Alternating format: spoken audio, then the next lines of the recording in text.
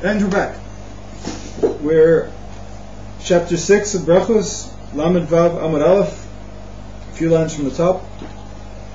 Kimcha v'chite Rav Yehuda Amar Borei Pri Adama Rav Nachman Amar Shekel Nebedvoro.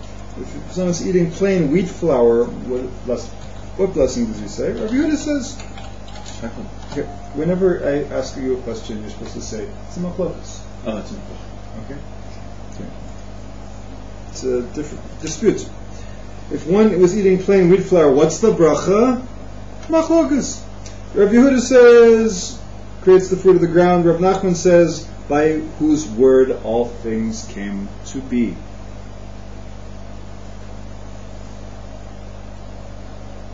The halacha l'maaseh is she'akol niyeh b'dvaro. If you're eating wheat flour, you say she'akol niyeh b'dvaro. Like if it's finely ground or only partially ground, you're eating flour. It's not borei minei mezonot. Like you might think it's borei pri ha'adama. Rav Yehuda said borei pri ha'adama, creates the fruit of the ground. You might say it's mezonot because it's wheat. No, Rav Nachman won in this argument, and it's the whole following argument is based on Rav Nachman's opinion that wheat flour is actually shehakol niyeh b'dvaro, by whose word all things came to be. Amar le Rav Nachman lo tiflog alei de Rav Yehuda de Rabbi Yochanan u'Shmuel kaimei kavateh. Rava said to Rav Nachman, don't disagree with Rabbi Yehuda as Rabbi Yochanan and Shmuel wouldn't agree with him. To Amar Rabbi Yehuda Amar Shmuel, because Rabbi Yehuda said in the name of Shmuel, Kain Amar Rabbi Yitzchak Amar Rabbi Yochanan, and similarly Rabbi Yitzchak said in the name of Rabbi Yochanan, so he has a lot of rabbis to back up his words here.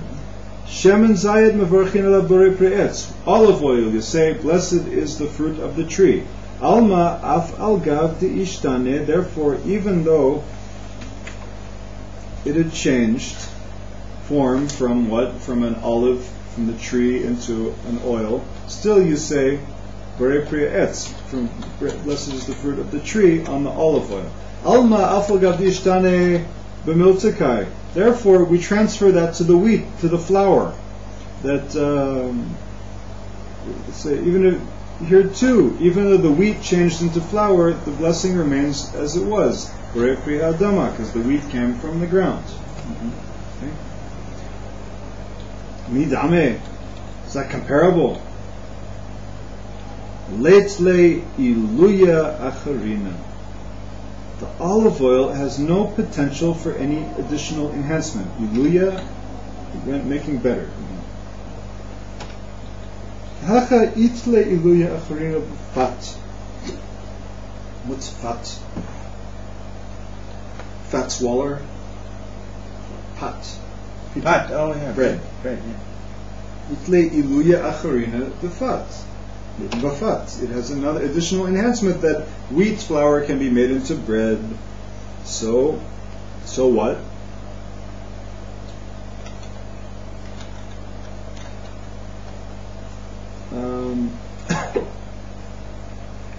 What did we just say? Wheat flour. Olive oil. No, the olive oil.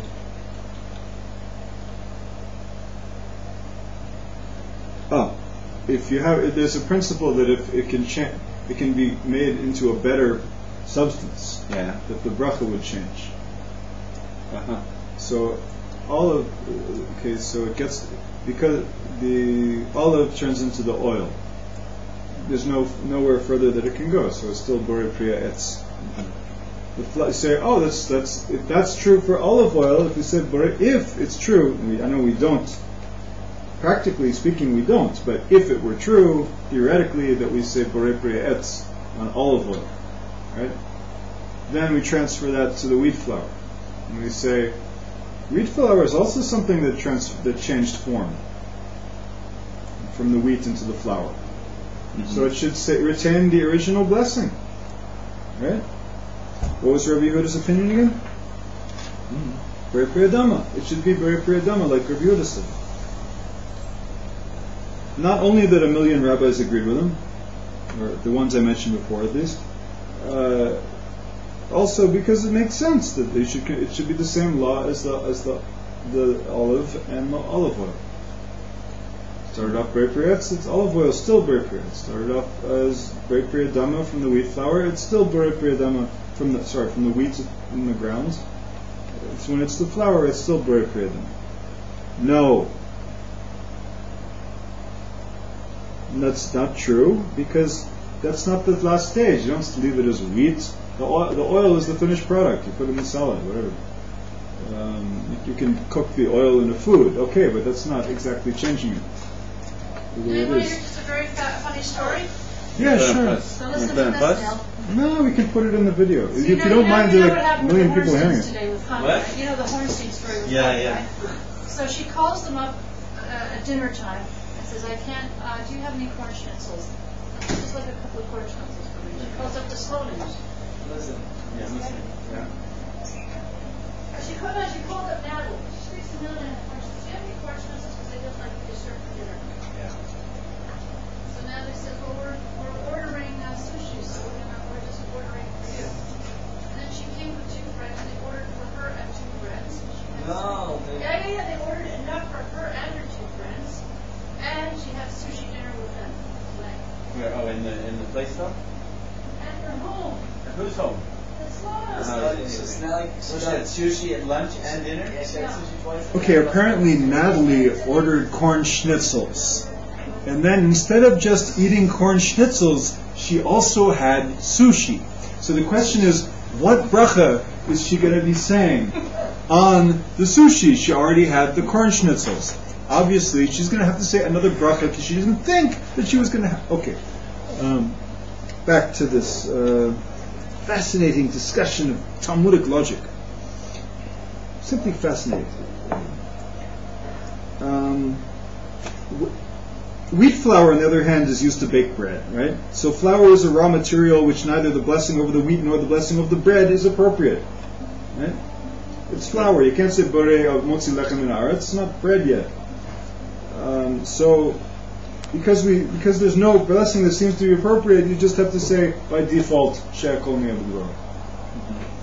V'ki itle iluye acharina lo mevarchina le borei pri adama ele she'akol. Is it really true that when there's no potential for an additional enhancement, one does not recite who creates the fruit of the ground, rather one recites by whose word all things came to be? How could you say that? Because we know Bahadur Amar Rabbi Zera. Rabbi Zera said Amar Rabbi Matana Amar Shmuel. In the name of Rabbi Matana and Shmuel, Akra Chaya Bekimcha Desare Mevarchin Alei Shekol Nebedvaro. On a raw gourd and over barley flour, one recites the blessing by whose word all things came to be. My love dechite borei pri adama. We're talking about a raw gourd and barley flour. She'akol mi'avdvar, right?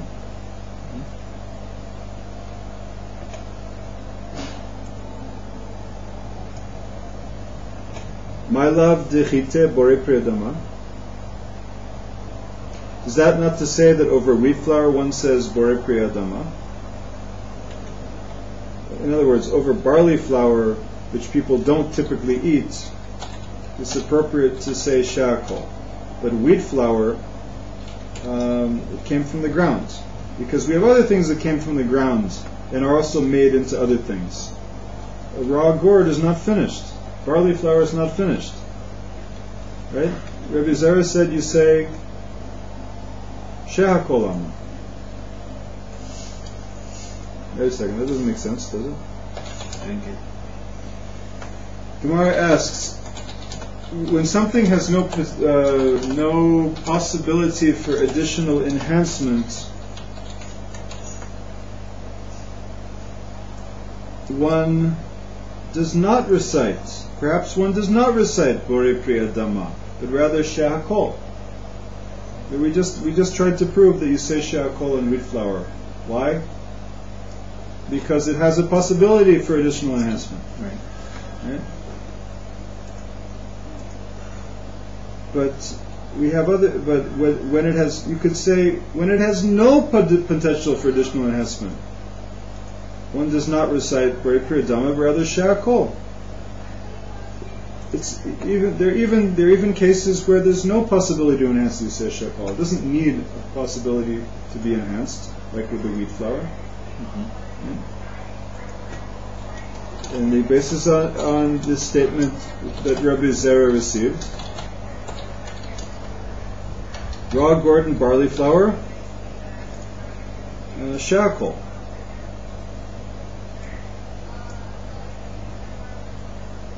Is that enough to say that over wheat flour you say Borei Pri Adama? Over barley flour people don't typically eat, then it's appropriate to say She'akol. On wheat flour, it's appropriate to say Borei Pri Adama, because we eat it more, perhaps. This argument is rejected. Lo dechite name She'akol mivdvo. No. On wheat flour, a person also recites She'akol. The Gemara asks, then let the sages teach us that this halacha applies with regard to wheat flour, and all the more so regarding barley flour.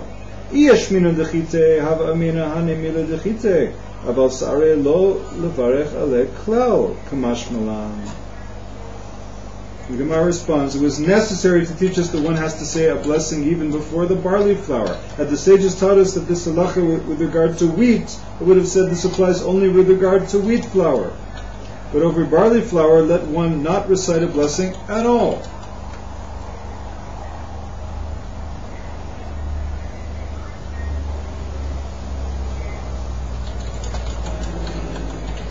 Did you get that? I didn't get it at all.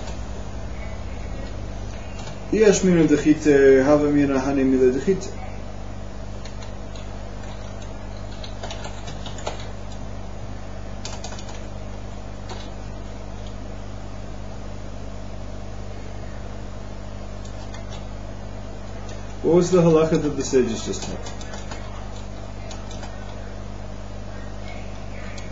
That we have wheat flour and barley flour. Wheat flour, they're saying She'akol. Why did they say She'akol for wheat flour? Because it could be made into something better. If it has a possibility for additional enhancement, but it's not that thing yet, then it's in the middle stage where it's not adama coming from the ground, and it's not it's not bread yet, it's flour. So you can't say either the first one or the next one. So you say She'akol. Right? Because it might. That makes because sense. That makes sense. Because it could be transformed upwards. Okay, good. Question is, there's another additional factor. People eat wheat flour. They don't typically eat barley flour. What's the law for barley flour? People don't eat any flour, just this flour. Yeah. Okay. Sometimes kids. Well, kids will eat dirt also. Yeah, they can't learn from kids.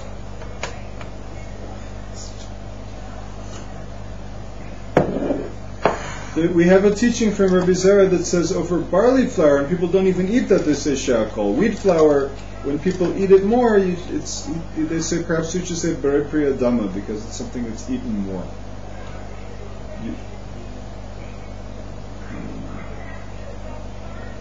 Migarami melach mizayed. So the wheat barley flour, because people don't usually eat barley flour, they don't say a blessing at all.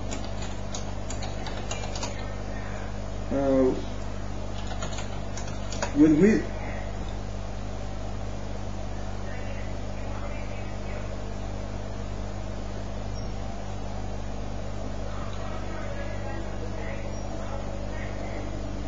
okay, there's a possibility here. Let the sages say that the halacha applies with regard to wheat flour, meaning saying She'akol, and all the more so it should apply to barley flour, because we don't know what to do with the barley.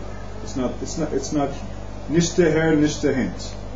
You know this expression? Not here, not there. So it's not coming out of the ground, and it's not bread yet. It's not a finished food yet with the barley. So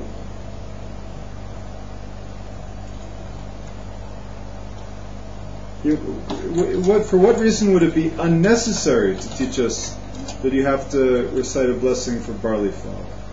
Why? Because all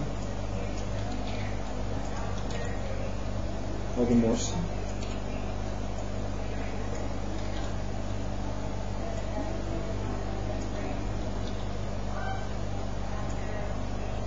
It's something that's eaten, but it's a food, and it's eaten, but people don't typically eat it. It's a shehako. That's the idea. Yeah. Like barley flour. Sorry? I once jokingly asked a Reform rabbi what he says over treif. He says shakol. Makes sense for a Reform rabbi. Yeah. I think we learn the law that if somebody's eating a treif food, they don't say a bracha at all. Oh. I believe. Because Minastam is eating it for his health. I can't bless God for forbidden food. However, on Yom Kippur, if somebody's eating on Yom Kippur, they say a bracha. Well, it's not forbidden. You're allowed to eat like a tablespoon.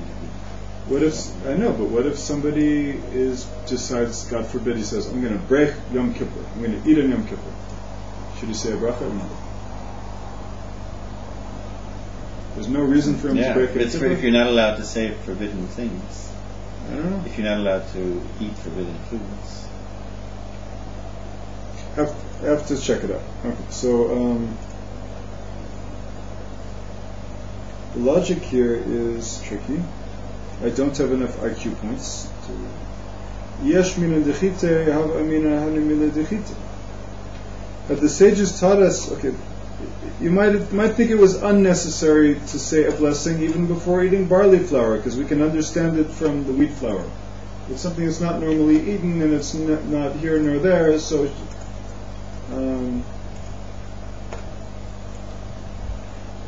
either you don't say a blessing on it.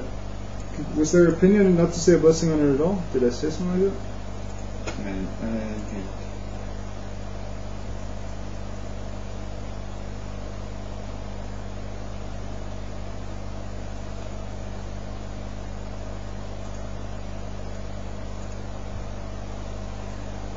Okay, so it must be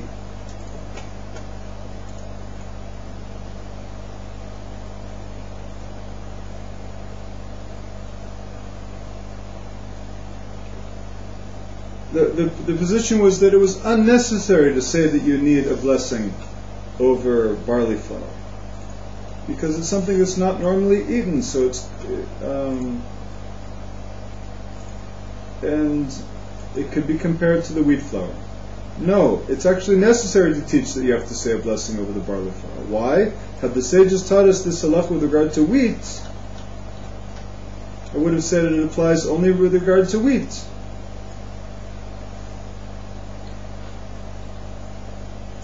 But Rabbi Zera said that Rabbi Matana said that Shmuel said that on a raw gourd and barley flour, you say a bracha, shakol. And it goes along in saying,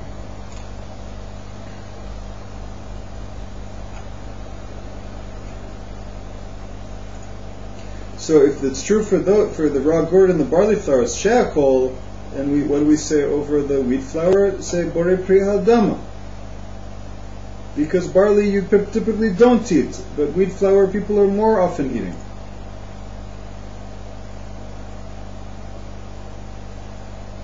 People eat just wheat flour. I guess if you can make pancakes, but it's not really. That's turning it into borei minei mezonot.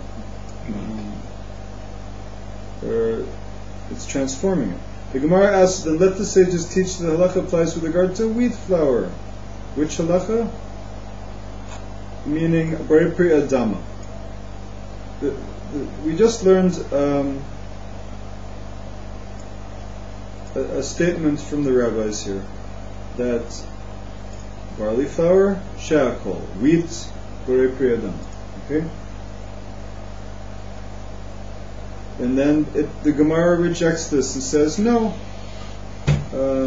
wheat flour, shehakol, just like the barley and the gourd.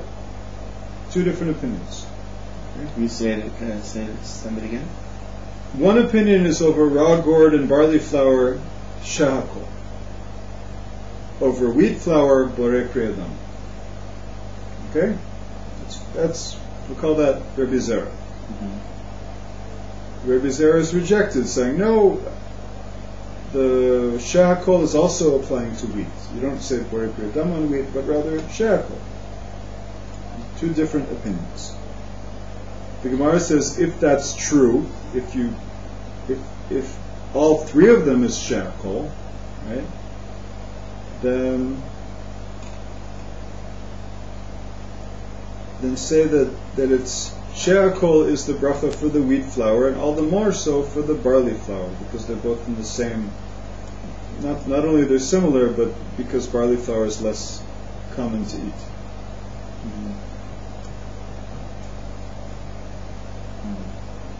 No, the Gemara responds to what was just said, saying, no, hold on. Say a blessing even before barley flour. Why? Had the sages taught us this halach with regard to wheat, I would have said it applies only to wheat flour. But don't say any bracha over barley flour.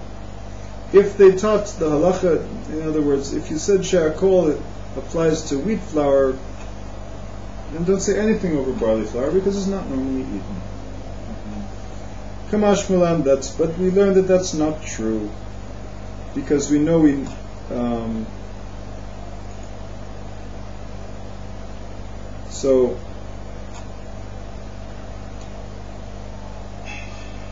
because this halacha was not just with regard to wheat. It was with regard to raw gourd and barley flour, shehakol, and wheat at another bracha, borei pri adam. Let's keep going anyhow. Mi garami melech mizayet is barley flour inferior to salt or zamit? Zamit is an interesting word. Zamit is salt water, from the Greek zomos, soup or brine. So, Omer shehakol. The alazamit on the salt water says shehakol nidudro. Istrik salkadata chamina melech zamit avid enash the shade lefuma. With as we learned in the Mishnahs, over salt water one says shehakol. So all the more so, shehakol should be recited over barley flour, because people would eat barley flour more often than salt water. If we have a Mishnah that teaches there's a bracha over salt water, then obviously you're going to say a bracha over barley flour, right? This is questions rejected. No, salkadata chamina melech v'zamit avid inish d'shade lefuma. Might it enter your mind to say that although one occasionally places salt or salt water into his mouth, barley flour, which is damaging to one who eats it and causes intestinal worms, kimcha desare will bakashe lekuk yaine. Barley flour, because it could cause kuk yaine, intestinal worms. So lo levarech alei klal. One shouldn't say any blessing over barley flour because it's damaging. Kamash malan. Therefore, it's necessary to teach us this whole thing. Kevan de itzle han amine by Berakhot. Because there is some sort of benefit and pleasure from eating the barley flour, then it would need a blessing, even though it has the risk of the kukyane. In other words, even if something is damaging, but no, before they'd said that if something's damaging, you don't say a bracha. Here they're saying that you do. They choose the benefit, the enjoyment somebody has of it over the possibility of the damage. People could get damage from drinking alcohol too, but they still say a bracha, right? It's poison, right? And we'll end with the secret of the Torah. Why is alcohol poison? Ra'al, Resh Ayin Lamed, means poison, right? Yeah. You add it up, and how much do you get to? 300. Elohim, you add up the letters and you also get 300. Aleph, Lamed, Pei, Lamed, Mem, Dalet, etc. If you add it up, you get 100. So the din, the whole point of drinking is to sweeten the judgments of the Rao and transforming it into Simcha, Mitzvot, whatever. Is it for Shabbos? And you say Shabbos.